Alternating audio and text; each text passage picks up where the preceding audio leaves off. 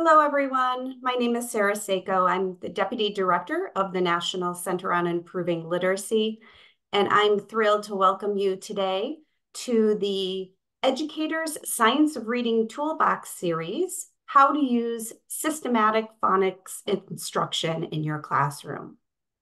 I'm also happy to introduce our presenter for tonight, Ms. Mary Murphy-Stowe, MED. She works with teachers, administrators, instructional coaches, directors, and coordinators of special education through the Training and Technical Assistance Center at William & Mary and the Virginia Department of Education as an educational specialist. Mary is certified as a CIM, Certified Learning Strategy Professional Developer, Certified Local Letters Classic Trainer, Letters 3rd Edition Facilitator, and a CIM Content Enhancement Routine Professional Developer in Training. As a technical assistant consultant, Mary supports the National Center on Improving Literacy and Educational Testing Service. Currently, Mary is a doctoral candidate in special education and serves as the president of the Virginia branch of the International Dyslexia Association. Thanks so much, Mary, for being our presenter tonight, and I'm going to turn it over to you. Thank you so much, Sarah. I am so pleased to present this particular Educator's Toolbox this evening because it is just so timely for all of us to begin to think about this. So welcome to How to Use Systematic Phonics Instruction in Your Classroom. This particular toolbox is helping us understand how to present systematic instruction in one of the 5 big areas identified through the National Reading Panel report.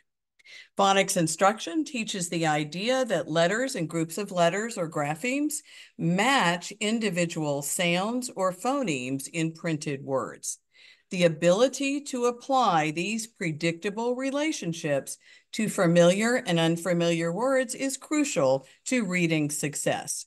Systematic phonics instruction begins with teaching letter to sound correspondences and progresses to regular and irregular word reading.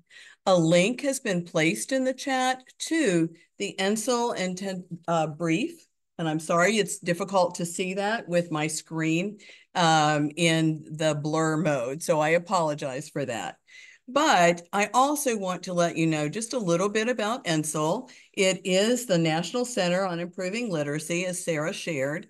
It is a partnership among literacy experts, university researchers, and technical assistance providers with funding from the United States Department of Education. You can find us through our website that provides a number of resources. You can find us on X, formerly Twitter, and then on Facebook as well. Our learning intentions or outcomes this evening are to support an increased ability for you to use systematic phonics instruction in your classroom, but also to increase, hopefully, your awareness of some of the Ensel resources for implementing evidence-based literacy practices. We hope that as a result of tonight's session, you will be able to accomplish these 2 items. You'll notice that a link to a Google folder has been placed in the chat as well. Within that Google folder, you'll receive the PowerPoint from tonight's presentation. You'll also receive a list of all of the links and then the document from the Ensel website. And then if we don't have time to answer all questions, I'm happy to respond to them in writing and place that in the Google folder as well.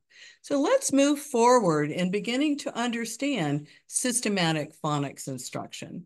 So we begin the journey in thinking about the alphabetic principle. We move from phonological awareness to reading words, and that's what we really need to appreciate in regard to thinking about phonics instruction. The alphabetic principle has 2 parts, as you can see on the slide. First, alphabetic understanding is knowing that words are made up of letters that represent sounds in speech. So that's a really important concept for us to think about, is that the letter or grapheme actually represents the sound. The second piece that we need to understand is phonological recoding. And that really is knowing how to translate the letters in print or words in print into the sounds they make to read and pronounce the words accurately. Despite the presence of irregular words, learning the alphabetic principle thoroughly and using it to read unfamiliar words is a much better strategy than trying to memorize how to accurately read each word as a whole word. So a strategy I used with some of my students was to take, or even teachers, when I taught phonics instruction, was to take this dictionary. This is a single dictionary, very old, but a single dictionary, and ask them if they would like to memorize all of the words in the dictionary. Of course, the answer was no, which brings us to the piece of beginning to understand that we do need to teach the alphabetic principle and involve that in phonics instruction. So this is a much better strategy for beginning to understand how to read words and then read connected text. And it's a much better strategy than even guessing words from the first letter in the word or other strategies that might be ineffectual. Okay. Again, a link has been placed in the chat to take you to the ENSEL brief on alphabetic phonics principle. Excuse me. Now, let's talk a little bit about explicit phonics instruction. There are three pieces here I would really like to talk a little bit about. The first one is teaching students to connect letters to their most common sound or sounds. So all 26 letters within English make at least one predictable or common sound depending on the other letters in the word. In some instances, a letter or grapheme may make up to 3 sounds. Also, teachers can sequence and deliver instruction in a way that helps students efficiently learn the rules or conventions that surround the pronunciation of those sounds or the sounds within the words. Excuse me. The second piece, teaching students to read words using what they know about the sounds that letters make, and the letter combinations. So when using the alphabetic principle, students blend the sounds or phonemes made by individual letters or graphemes into whole words. Students begin to learn to read by producing the individual sounds in words and blending the sounds together quickly to produce the whole word with simple CVC progressions or words, moving to much more complex word types. And we'll address that a little bit further and look at that a little bit more in depth as we progress. The final piece is that during instruction, teachers might use a strategy such as I do, we do, you do. Some of us know that as the gradual release model, but we would model for students what they are to do. We would practice with students what we expect them to do as well in combination, but then we do need to see students do this work independently as well. Finally, we need to think about having students begin reading text that contain a high percentage of decodable words. So early in learning to read, students can begin reading simple books that contain words that they can read on their own because they understand the alphabetic principle.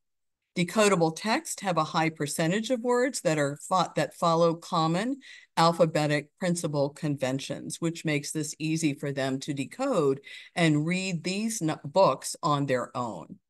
Many common words such as was, said, or of are irregular words.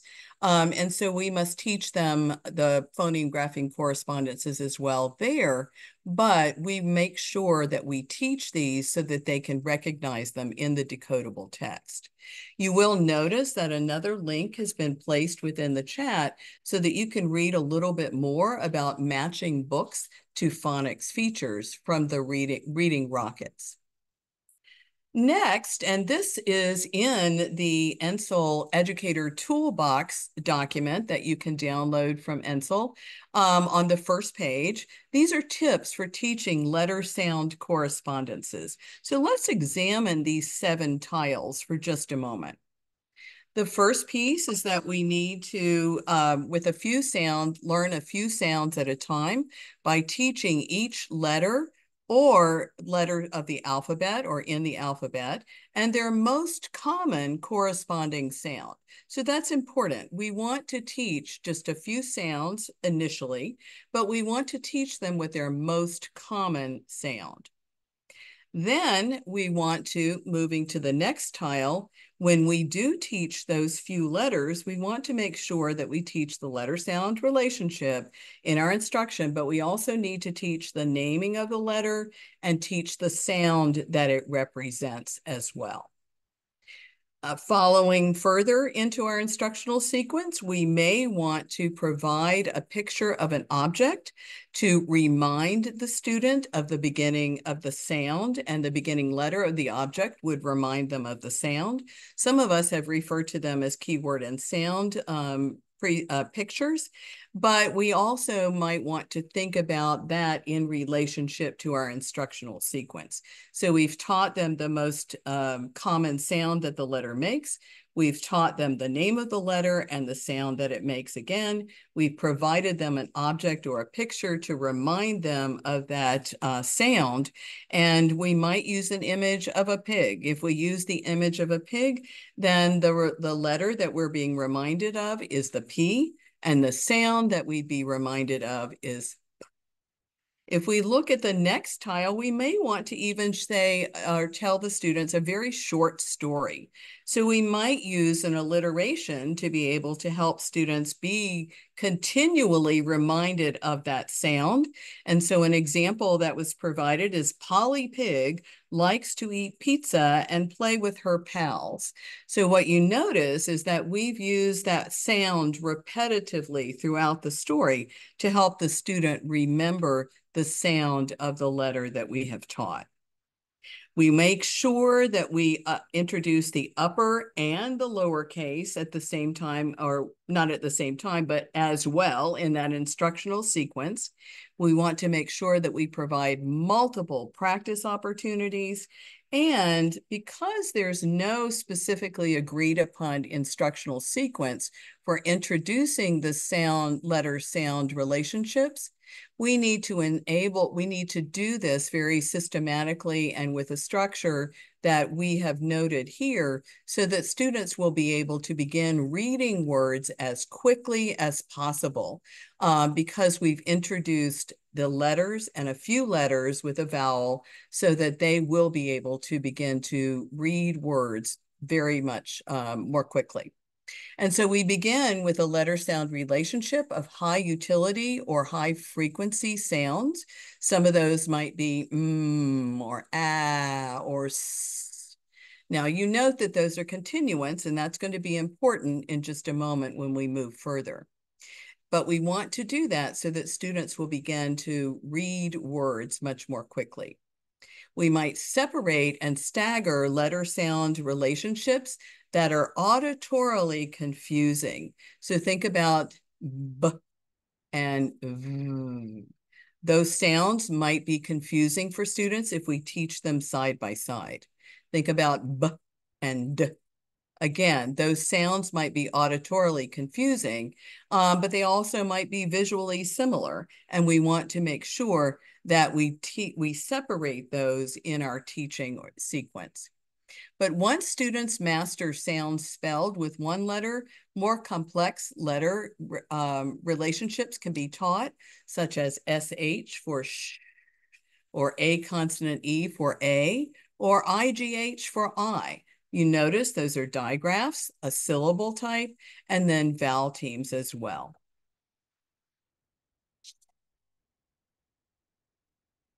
So let's begin to think about regular word reading. And for this section, we're going to focus in on an IES guidance document that is called Foundational Skills to Support Reading for Understanding in Kindergarten through 3rd grade. And for this particular session, we're going to focus in on recommendation number 3. Recommendation number 3 indicates that we should teach students to decode words analyze word parts, and write and recognize words. This particular recommendation had very strong evidence of support, and so it's important and critical that at the early grades, we do teach students to decode, to analyze, and to write and recognize words. Again, in the chat, a link has been placed to this IES practice guide. So in addition to the practice guide and the focus on recommendation number 3, we want to suggest 6 action steps for accomplishing this task. So when we look at action step number 1, we teach students to blend letter sounds and sound spelling patterns, but we do that from left to right. So we begin that early instruction of directionality for students so they begin to understand that we're reading from left to right, but we're teaching them to blend letter sounds and letter spelling patterns in a recognizable pronunciation, but from left to right. Action step number 2 is really to instruct students in common sound spelling patterns. Action step 3, teach students to recognize common word parts. And that particular action step really grows over time because we move from maybe syllables to morphemes. And we'll talk about that progression in just a few moments. Action step 4 is have students read decodable words in isolation, but also in text. Both are extremely important for practice to automaticity, but also to be able to recognize text, recognize words in connected text. Action step 5 is to teach regular and irregular high frequency words so that students can recognize them efficiently. And then finally, action step 6 is to introduce non-decodable words that are essential to the meaning of the text as a whole word. And again, we'll talk about each of these with the subsequent slides. So let's begin to think about action step 1 and begin to think about blending. So blending can be very difficult for students. They may be able to segment the sounds, but then blending them back together may be a bit of a challenge. So blending really refers to reading a word systematically from right to left by combining the sounds of each successive letter or combinations of letters. And we want them to do that quickly. We need for them to practice that. So I invite you to follow the process that's noted on the slide. So you'll note that it's sound by sound, then recodes. We move to partial blends, and you notice onset and rhyme piece, and then to whole units. So after students have blended the sounds together to read the word, they should then read it the fast way or in a fluent voice without holding on to each sound. We may have them hold on to sounds initially, but then as we become more rapid with the reading of the word, we'll hold on less to those sounds. Unitization is a critical developmental process in the word reading development stages or processes. Students who approach the nonsense word fluency task at a more advanced unit level or the whole word level may be categorized as in the full alphabetic phase. Many of us will recognize that as Aries phases of word level reading development. But if they're able to do that, they are quantitatively and qualitatively better readers in the middle and at the end of first grade on an oral reading fluency measure. So what's important is that these skills are taught early and that we teach them in a systematic manner so that students can pick up on this process. So let's also begin to think about the blending progression. So we noticed or talked a little bit about blending being difficult for students. So we want to start that process with the simplest piece and moving to the more difficult piece. So when we talk about blending progression, the first letters that we want students to blend together are really those that are continuous or produce continuous sounds. So let's think about the word sun. Each of those, you can sustain the sound for a little bit and blend it into the next sound. But then next in the progression might be to have a stop sound at the end of the word. So let's think about the word mat. And I invite you to try pronouncing that yourself. At. And we stop with the stop at the end. But then we move to the next place in the progression, a stop sound at the beginning of the word. In some instances, we may do that with stops at the beginning and the end, or we may just have a stop at the beginning. So let's think about the word cat. At. And in that word, we do have the two stops, one at the beginning and one at the end. But then the most difficult is going to be a stop sound in the middle of the word. So think about the word stop. Stop. So we have the t as a stop and the p as a stop. And so this is our progression that we want to think about. We also need to then think about in the progression sound by sound blending and then spelling focus blended when we move into multisyllabic word blending as well.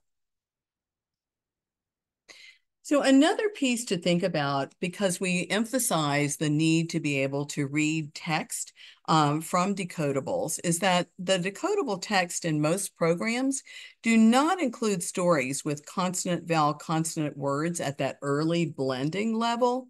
So you may need to begin to provide sentences to your students and give them an opportunity to read the sentences, thus having connected text to be able to use their blending strategies at those early levels. One thing that I might do with students or have done with students is that we create our own sentences and then together, and then we read those sentences back so that they have that experience of reading in connected text. So I invite you for a moment to examine the words on this continuous blending example. And let's think about where in that progression that I just provided for you, these words might be. So if you look at man, then we are in all three. We're in that very early stage where we're blending all continuous sounds. But then we move to sat, at. We're in the next stage. And then cat and so on. And then with the final word, stop on that top row. So I invite you to look at the others and see if you can identify what are other words within these examples that are examples of all continuous sounds. I know that you can't respond to me, but I'll give you a moment to think about that and see if you can identify where all of the sounds are continuous and just maybe say it to yourself, and then I'll confirm. So if you identified run and sun, then you would be correct in that. So let's now think about a stop sound at the end. I've already worked with sat. Is there another one with the stop sound at the end? Cat is one. There are others as well. Where is the stop sound at the beginning of the word?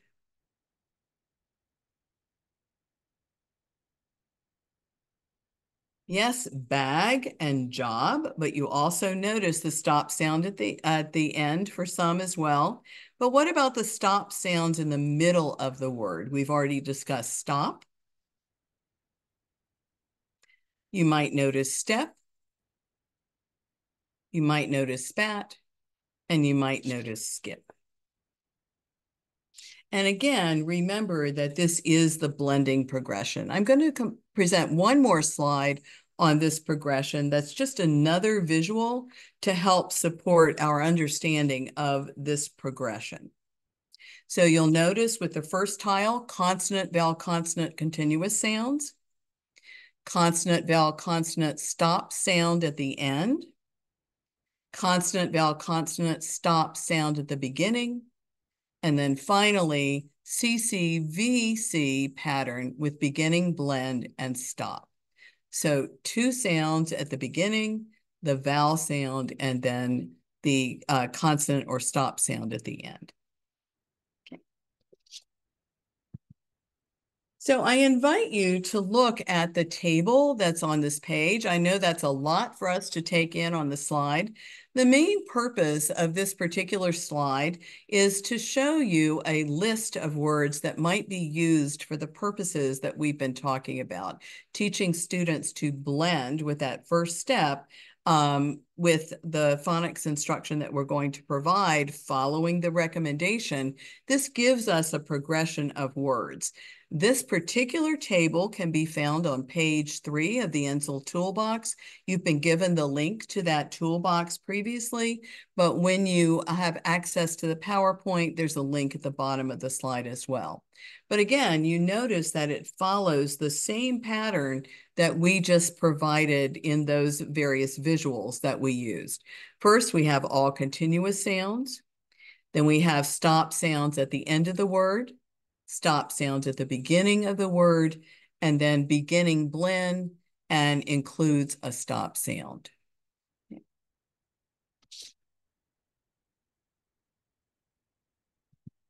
So let's move on to step number 2 of recommendation 3. You'll notice with this particular step, we're to instruct students in common sound spelling patterns. And we provided part of the chart here. The entire chart can be found on page 25 of the IES guide. And again, that link to the guide was provided early in this webinar. But when we look at this particular chart, we notice that there are consonant patterns that we need to teach students, where we teach the consonant digraphs, the trigraphs. We need to teach students the blends. We need to teach students the silent letter combinations, which are tricky for students. But then we also need to think about those vowel patterns that occur with vowel teams, vowel diphthongs, and then the R-controlled vowels, or bossy R, we might call them. But then look at the multiple representations of long E, the multiple representations of long A. And we need to make sure that students are aware of these common sound spellings, but we would teach them in a hierarchical fashion where we move from the very, very simplistic to the much more complex. The other piece of this chart are the syllable construction patterns that we might teach. And so you saw 1 or 2 noted here, but then there are others that students would be introduced to as well, so that they would begin to recognize those patterns and they would begin to recognize the common sound spelling patterns rather than memorizing this entire dictionary of words. Okay. So let's begin to think about step 3, where we're teaching students to recognize common word parts. We talked about that syllable type piece in the previous slide, but that could continue over to this slide as well. But here we're moving from syllables into morphology or into morphemes, where we have displayed meaningful word parts. And so we've moved to another layer of the English language. We've moved to Latin and Norman French, and then we might even move on to Greek, combining forms as well. But here we have a representation where we have a prefix, a root, and then we have a suffix.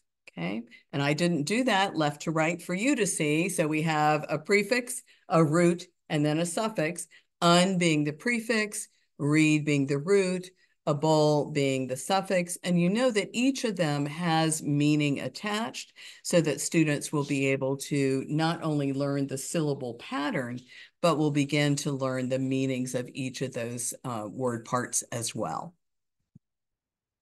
So one of the methods that we might use for step number 3 is to provide a learning sheet for students where you might give them the root, and then they begin to understand that they can add a prefix at the beginning, they can add a suffix at the end, and that the suffix might be derivational or inflectional, and that the prefix is derivational. But then they'll begin to see that interplay with all of these meaningful word parts words and that we can manipulate them to change the meaning of the word or to enhance the word or change the tense of the word, a number of different items that we can do to a word by adding these meaningful word parts.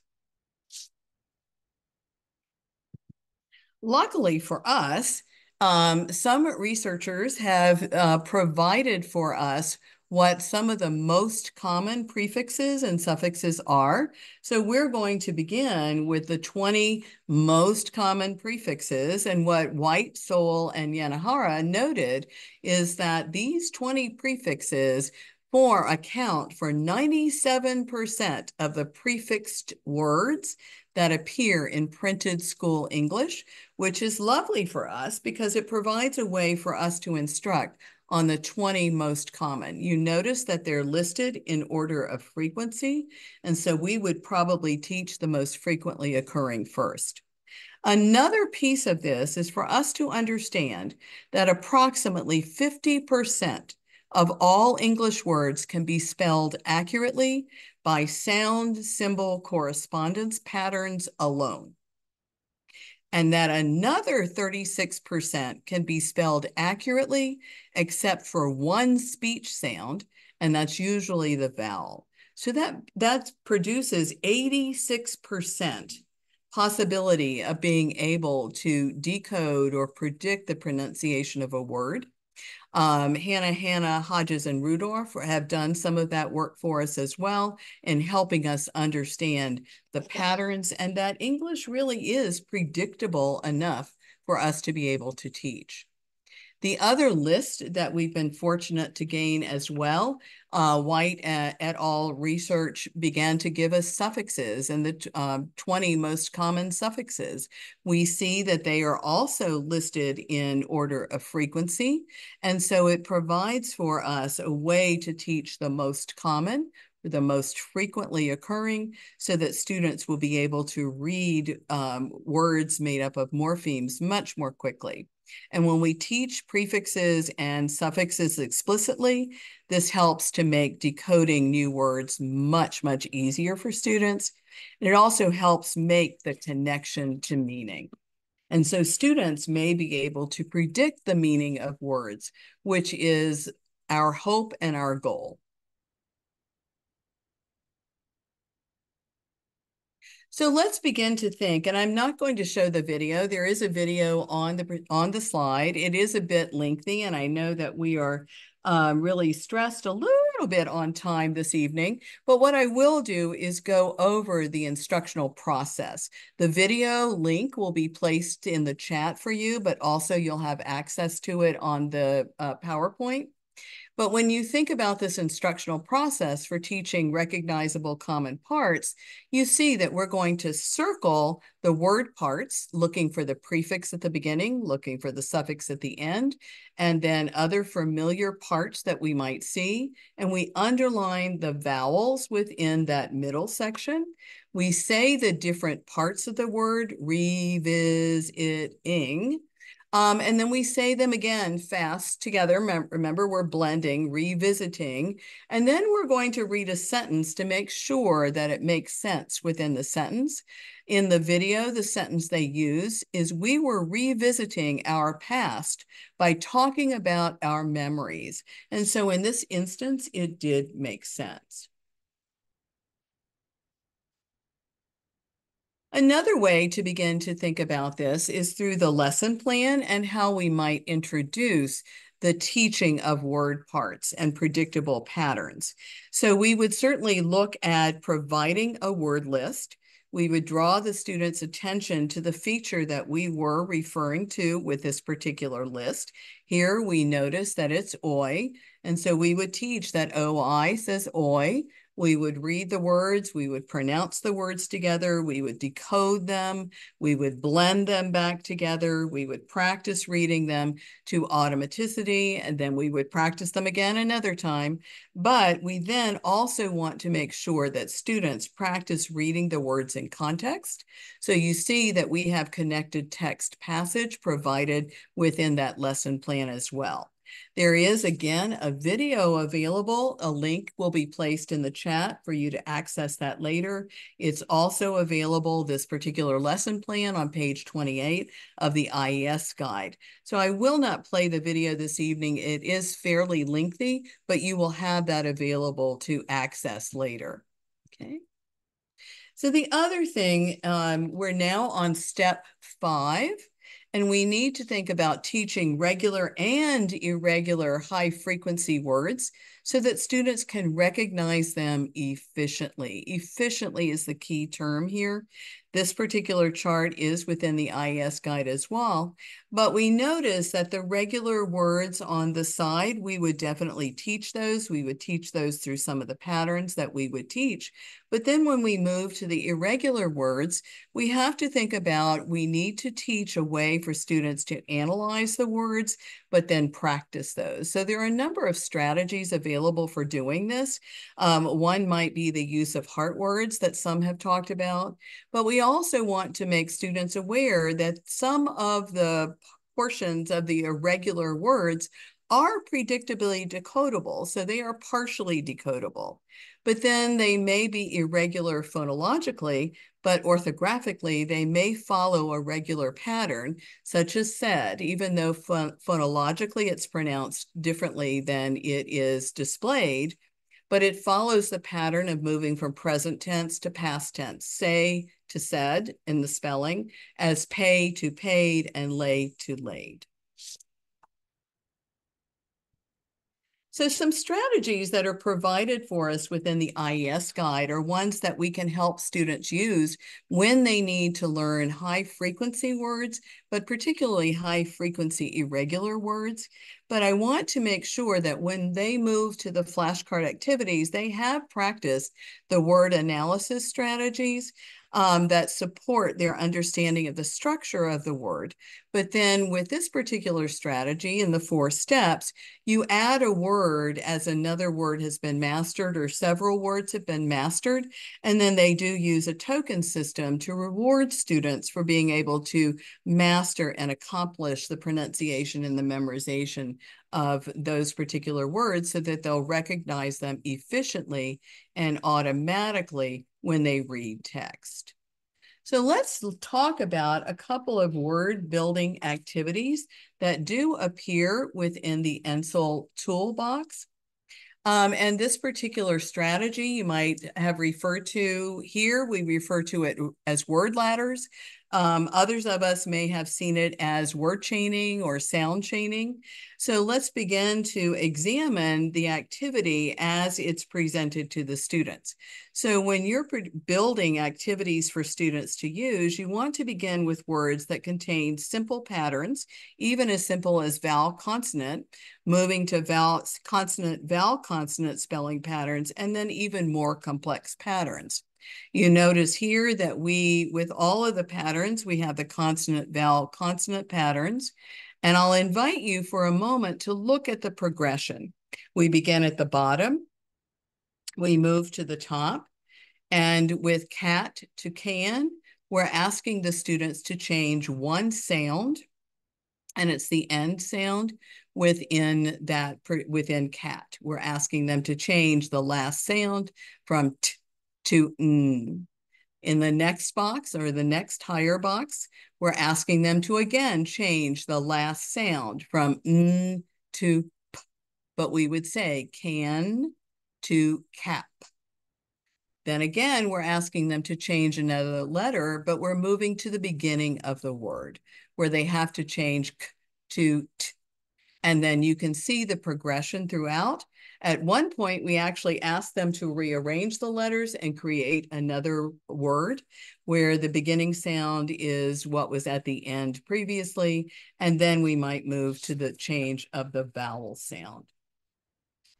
Another activity that is provided within the Educator Toolbox is one where we might use sound boxes. Some of us have referred to them as Elkonin boxes, and they can be used for students who are learning words with 2 or 3 sounds using the set of boxes. If they aren't solid in their letter sound relationships at this point, they can use discs to move into, or chips, I've even seen matchbox cars used as well, moving into those positions as you pronounce the word or as you move through the pronunciation of a word with students so that they begin to learn to segment the sounds into their individual sounds and then blend them back together. What you notice is that arrows appear at the bottom of those boxes so that even though we're segmenting those sounds, we're blending them back together as well. And this would make great practice for moving from that phonological piece or phonemic awareness piece into the phonics piece as well. So if there are any questions, we're going to move into a couple of other items, but if there are any questions, we'll address those in just a few moments. But I would like to talk with you for a moment about the possibility of targeted technical assistance requests. They have begun to launch a new targeted TA tool for stakeholders. You're able to use the QR code if you find that you might be one who might need to ask for targeted technical assistance. If you submit through the link your information, then someone from NSIL staff will get back with you and discuss what your request is. So I've invited you to think about your questions. And so I'm going to move to the question slide. And if there are any questions, I think Sarah or one of my other colleagues may have been collecting those questions. If we have time to answer them, I'm happy to do so. If not, I will respond to all of the questions in a paper document and place that in the Google folder. Great, Mary. We had one question that came in early in your webinar when you were talking about alphabet knowledge and phonological recoding back in the beginning around alphabetic principle. And the question was asking if then you would introduce, for example, the uppercase letter T with the lowercase t and a visual cue. I've seen that done in many ways, in many different instances. And so in one instance where I have seen all of those pieces introduced at one time, I've seen it introduced where the lowercase letter was presented, the uppercase letter was presented, a keyword was presented, and then the letters here were introduced as you might read them. And then here they actually introduced cursive. So I think the thing that we need to think about is what would the student encounter most frequently? And so I might introduce one piece at a time. Certainly, I'm going to introduce the letter formation and then the sound. I'm going to probably introduce the lowercase letter with the sound, but I also, when I do that, want to introduce the name of the letter, but then also the uppercase version as well.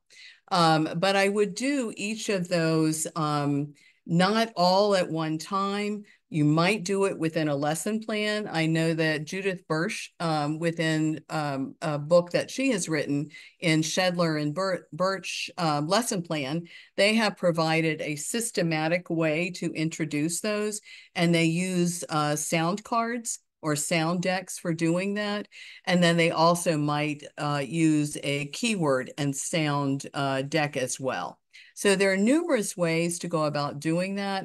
I've seen them presented all on one sheet. I've also seen the sound cards presented or a keyword and sound card presented, both with lowercase, but then you may want to introduce the uppercase as well so that they understand that that letter can be seen in various forms, but that the sound of that letter is this consistently, because we want to teach the most frequently occurring sound symbol correspondence first. And if someone could indicate whether that actually answered their question or not, that would be great. Great. Thanks, Mary. That's the only question we had come in at this point. Thanks. Okay, so I'm going to move forward then and invite you, if you would, to complete an evaluation. The link will be placed in the chat, but there's also a QR code here. If when you leave the webinar, it's my understanding that the QR code will appear so that, or the evaluation form will actually appear as you leave the webinar. But for those not on the webinar, if you would follow the QR code, I'll leave it up for just a couple of minutes.